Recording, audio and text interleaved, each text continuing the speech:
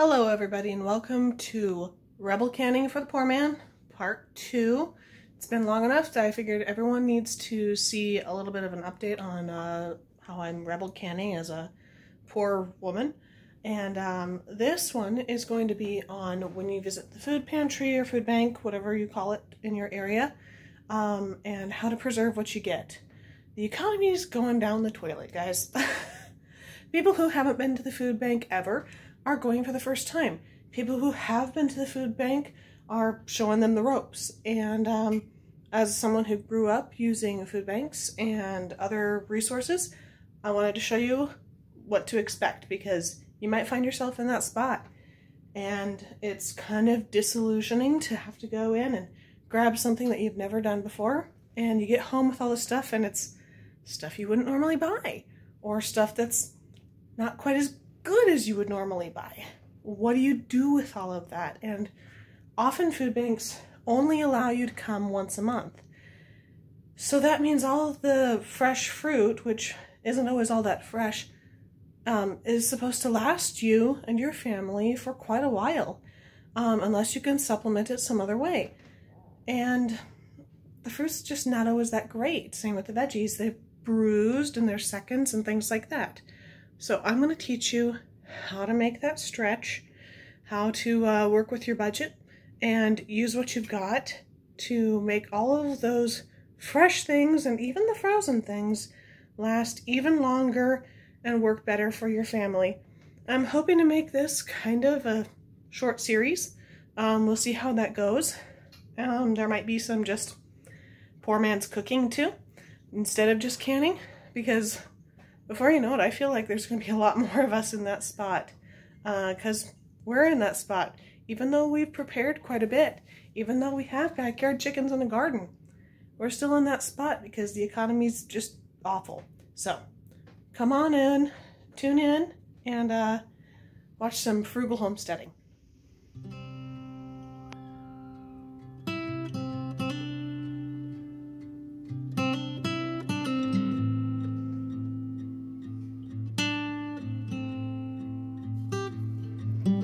From the food pantry, I got a variety of fruits, some looking better than others, and went ahead and just picked through and got the ones that were too ugly out. I'm going to start by making some quick strawberry preserves. I use my little grapefruit spoon here and pull the tops off, and then I'm going to put all these into a pot. There's some of the scraps. They'll go to the chickens. And I've got about 3 pounds of strawberries in here, and I'll be adding 2 cups of sugar. Then you just boil it down. Now I took all the rest of my fruits and diced them up and mixed them together. There's a lot of pineapple and plums in here, some grapes, a peach, a pear, and an apple. About the only thing you might not want to put in here fruit-wise is maybe as they get kind of mushy. Pretty much everything else works. I've got some pint jars, and I've got my canning funnel. If you don't have one of these, that's okay. Just wipe your rims really well after you're done filling up the jars. And we're going to load it up to the bottom rim there, about a 1/2 inch headspace. And in another video, I explained that I kind of like to take a little utensil, like a spoon or something, and just gently press down to make sure I can fit a little bit more in there, because we're canning to preserve and save room in our fridge. We don't want to use too many jars. Going back to the strawberries, I'm just going to stir them up and see where they're at, and they look good. So I'm going to get a couple of jars. These are jars that were store-bought foods. One's a pickle jar and one's a strawberry jam jar. My funnel fits in the pickle jar, but it's not going to fit into the strawberry jam jar, as you will see. So sometimes you just have to be inventive. I'm using the slotted spoon thing to scoop my strawberries into this jar. That'll leave a lot of the syrup behind, because we're going to be using that syrup for canning our other fruit as well. I also fill these to about 1/2 inch headspace, but since the bands are shorter, you have to compensate. Don't fill it quite to the end of the bands. Now, I'm going to just perch this on here very carefully and attempt to fill it this way.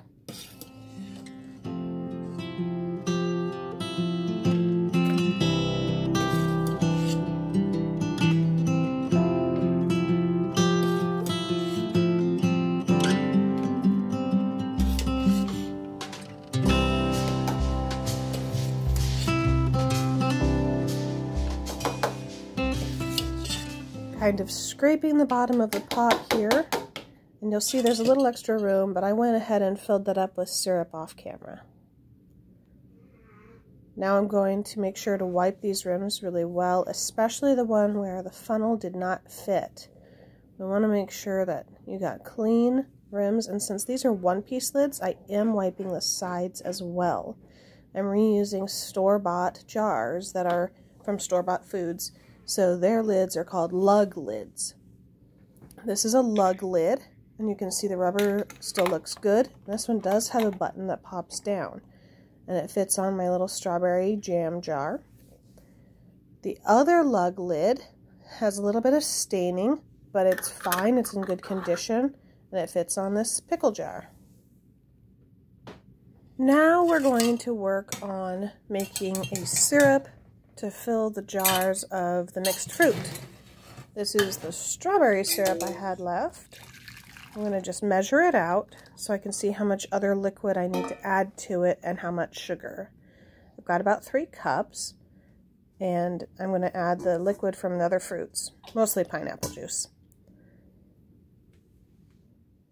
Here I'm going to reference my Ball Blue book to see what kind of a syrup I want. Feel free to screenshot this if you can. I'm going with an extra light syrup.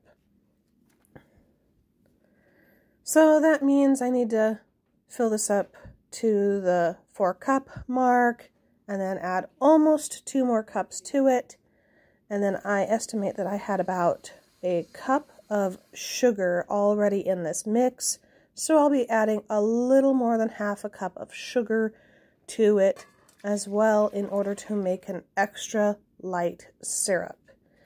Now, your canning time does not change based on how much sugar is in there. So you can really put as much as you want. If you don't want that much sugar, don't add that much. If you want more, add more. No problemo.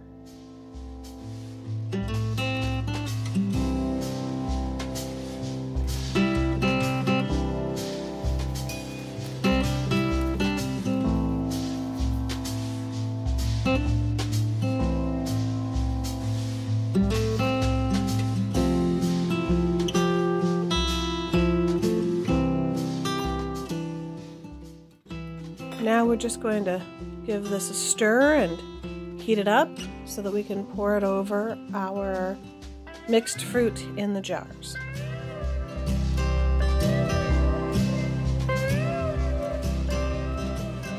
Now that it's nice and hot, I'm just using my cup scoop to measure it in here. I don't need quite a cup of liquid in order to fill this all the way to the 1/2 inch mark. It's a good way to estimate how much liquid you're going to need. For each pint that's already filled with fruit or whatever else, you're probably only going to need about a cup of liquid. It's pretty sticky, so we're going to be sure to wipe it down with a damp paper towel or cloth. And we're going to fill all of these jars up to that 1/2 inch mark.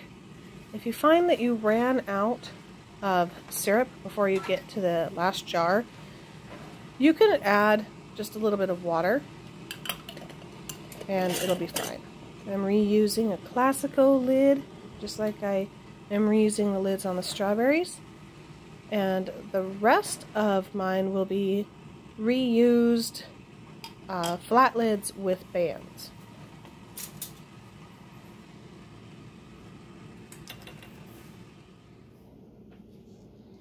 It's time to start loading these beautiful bad boys into the canner. Now, I have an awful lot of these, and I'm thinking I'm probably going to need a second rack. So, what I'm going to do is load them up so that they're all about the same size. And then I'm going to see what I'm going to do. So it turns out a second rack was needed. And what I did is I split the last pint into 4 little quarter pints. And we're going to show you how to double stack this. Just spread them out kind of evenly so that they're not all on one side or something. And then you are going to want to fill that the rest of the way so there's an inch or 2 of water above that second rack. Turn up the heat. And we're going to get a lid on this puppy and wait for it to boil.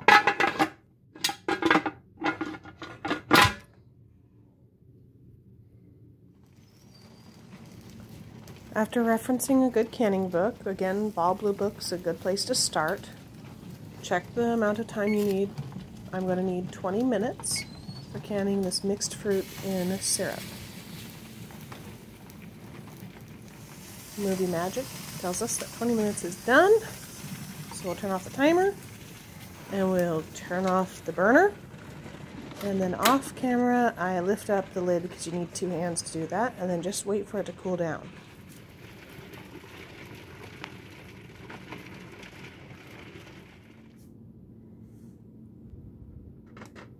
Use a jar lifter to pull your jars out of the water bath canner and place them on a cloth so they don't get shocked from the really cold counter.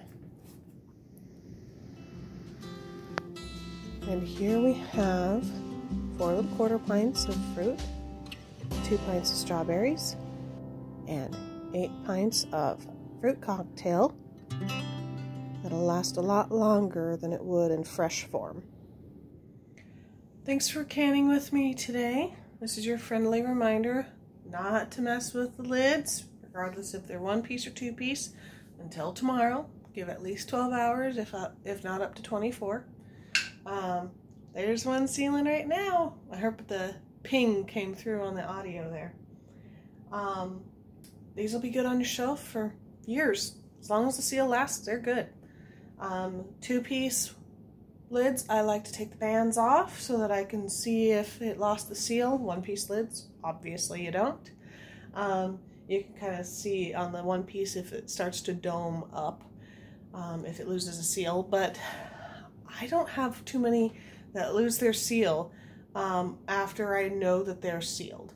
I've had maybe 2 in my lifetime. My lifetime of canning, which has been about 5 years now.